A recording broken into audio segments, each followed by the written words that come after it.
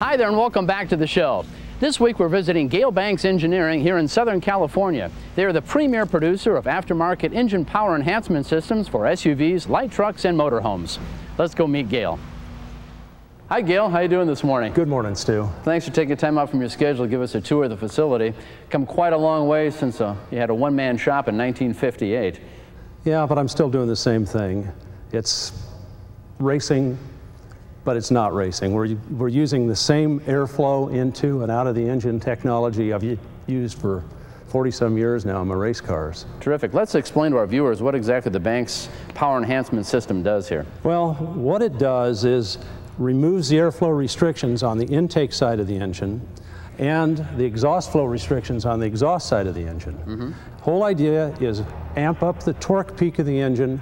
That makes it more efficient, better fuel economy, durability, and most of all, torque, which pulls you up the hill without backshifting. Terrific, which is relevant to our RV viewers out there. Absolutely. Same technology as racing, only we're not dealing with peak horsepower, we're dealing with mid-range pull. Then it was time to take a tour of the 7-acre facility where the Banks power products are developed and produced. The tubing that we use for most of what we produce today is 409 stainless. Good corrosion-resistant material and equal to or superior to what comes on the new vehicles. So you don't take a step backwards with the quality of our product when you put it on. The whole intent of this shop is to control the manufacturing process. That's why it's inside our business.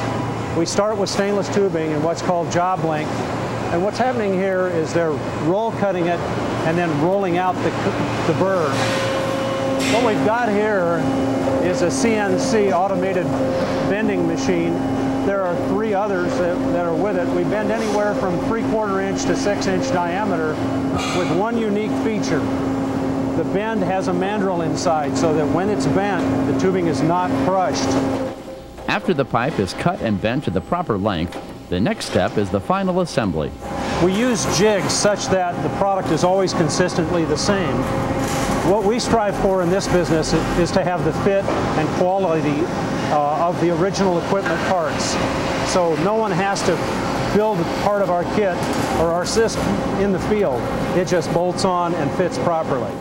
And Gale, here's what you're talking about, that no gaskets are needed, right? Yeah, this is a 454 Chevy manifold, and Eduardo has just milled it flat. This mounts against a cast iron cylinder head with no gasket being used whatsoever. And the benefit of that is? The benefit of that is it's absolutely totally reliable. It does not leak, and you can't blow the gasket because there's none there. Banks Engineering uses the chassis dynamometer to duplicate driving conditions in the field.